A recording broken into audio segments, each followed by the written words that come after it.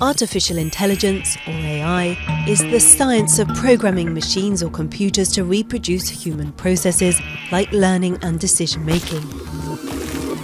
Recent technological advances, for example intelligent algorithms which can decide autonomously what actions to take to achieve their objective, have seen AI take great strides forward, creeping steadily into our daily lives.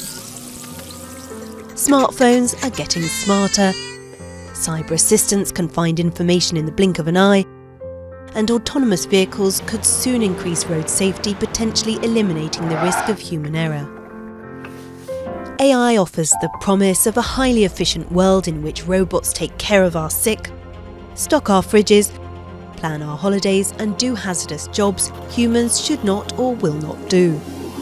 Game playing is a crucial measure of AI progress, proving that a machine can execute certain intellectual tasks better than humans. Computer mastery of chess and more recently Go, the ultimate board game, have been hailed as moments in humanity's quest to create smart machines. In medicine, software can already diagnose illnesses, including some cancers, as efficiently as a real doctor. But the issue of how to adapt workforces to cope with this fourth industrial revolution has economists and policymakers scratching their heads. Millions of jobs could be threatened as robots become capable of nearly everything humans do.